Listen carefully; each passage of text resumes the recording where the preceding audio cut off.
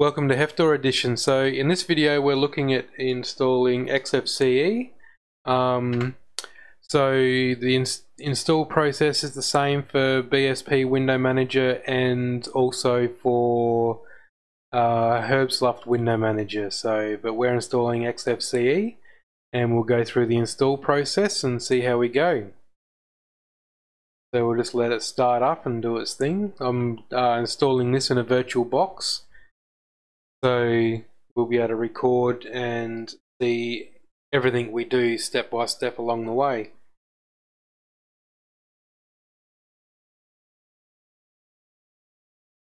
So it's almost booted up.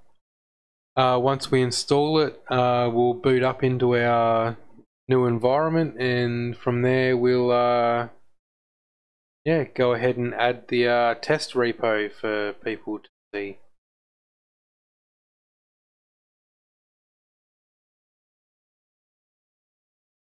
Still got a black screen at the moment, so just waiting for it to boot up. I've only gave it 4 cores, so might be a little bit slow while I'm recording. Also with my computer, there's a bit of a strain on it.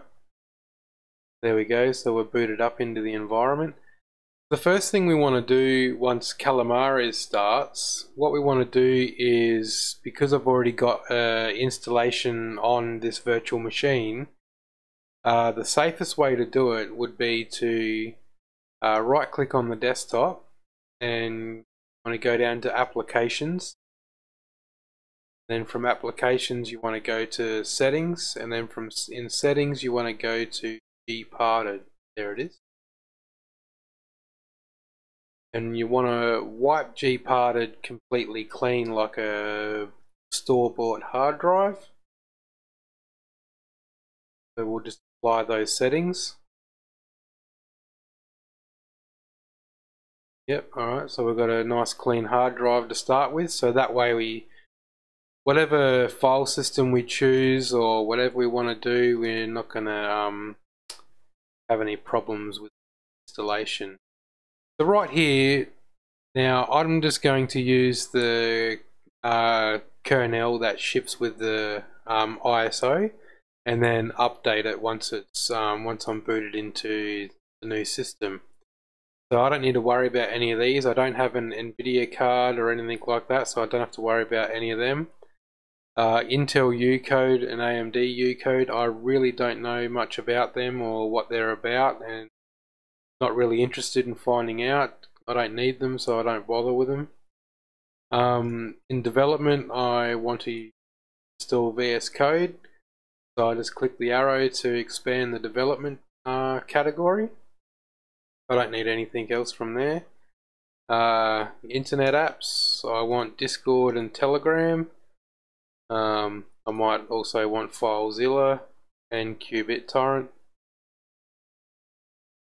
and Evolution. Don't want Dropbox, so I'll just ignore that. Browsers, I'll just use Brave browser that ships with the ISO. Don't need anything else. And WPS Office, yeah, I'll install that as well. So because I'm installing these apps, these require internet, and I'm connected to the internet, so I don't have to worry about anything to do with that. But the install process is actually going to take a little bit longer because of that. So yeah, what did I skip past? Keyboard, don't have to worry about that. So I'm just going to choose erase disk. I don't need swap. I'm on a virtual machine, so that's all I need. So VBox for my username, and I'll just do 123 for the password. Automatic login, so same password as administrator. So I just use tab and space to select those, and here we go. So now we'll install. So the installation process takes quite a long time, so I'll pause this video and I'll come back partway through the install.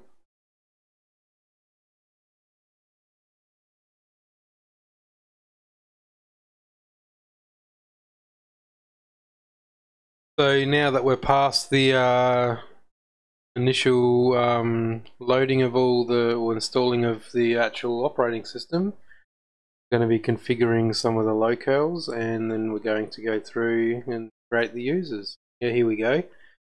So we're creating the users now, and now it's going to start installing some of the packages.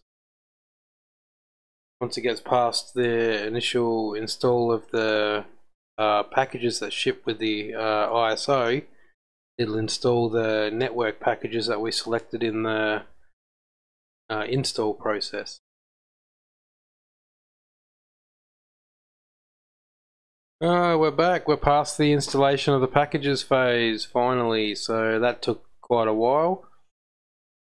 Mainly because we're installing WPS Office. That's what takes most of the time anyway. And yeah, we should be finished in a couple of seconds hopefully, once it does its configurations. Oh no, this is the part where it installs the network packages, I think. So yeah, this is where it's going to take the most time, so I'll pause the video again and I'll come back once it's done. And we're back. So now we're just installing the bootloader and it'll be complete. Finally.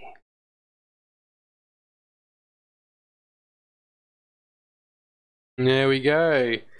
So because I'm on VirtualBox, I'll just untick the restart and I'll go done and let it complete its finalization. So then we'll just do shutdown.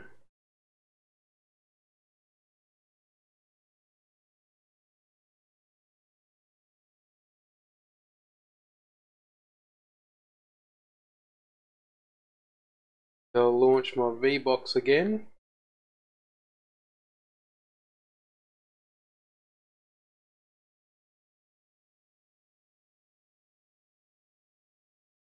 Running a bit slow at the moment. I got some memory going, and I'll just remove the installation media and boot up.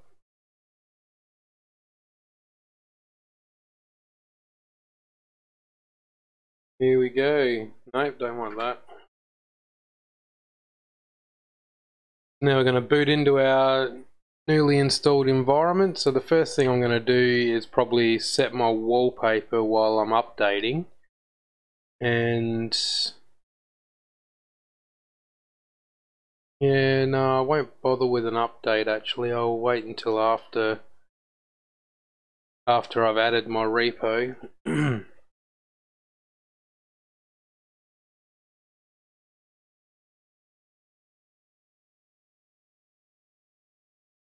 So now we're booted into our new environment.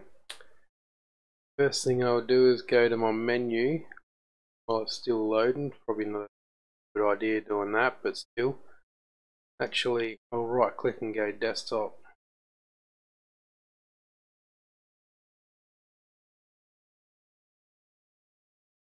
Now that I'm in here, should list all the wallpapers in the Hefftor Linux directory. Oh, I just saw the one that I want.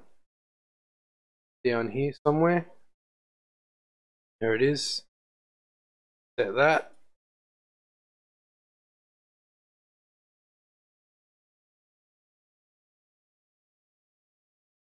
What I'll do first is search Mac OS.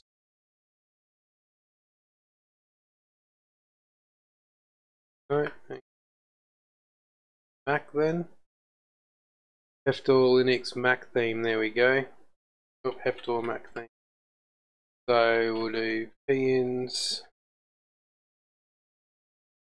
Hefftor Mac.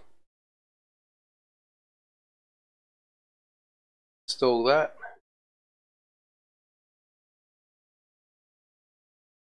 So we can get back to the light theme again. So once that's done. Alright, so now we'll just go to appearance.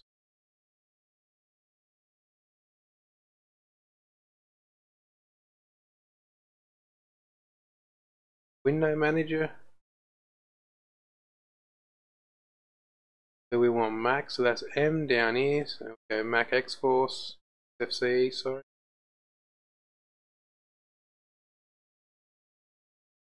Mac XFCE.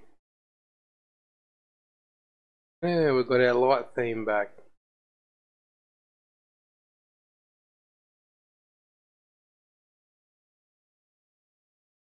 Beautiful. Now, open up Sublime Text. We'll go open file.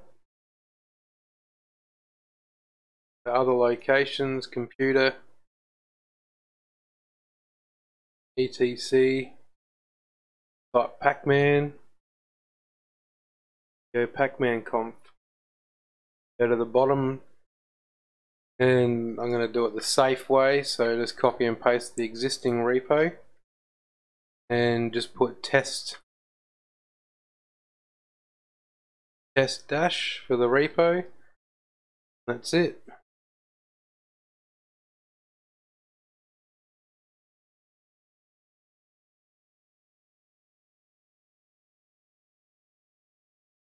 Do sudo pacman -syy. Oops, the way around. So this is just going to refresh the repo databases and also collect all the information needed for the test repo that we've just added. So once that's added, I'll install Arco Linux tweak tool. That's done. So now I'll do search for tweak tool. There we go, Arco Linux tweak tool git.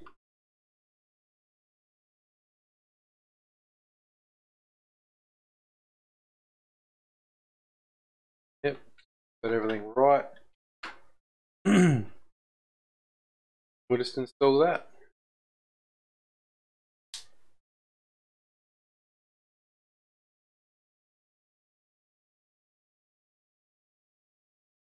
Awesome. We want to go to settings and it should be there. There we go.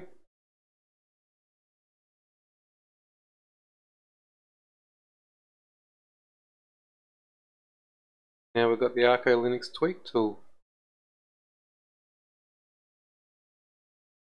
So I'm still constructing everything with the tweak tool, so this ain't really working 100% right now. But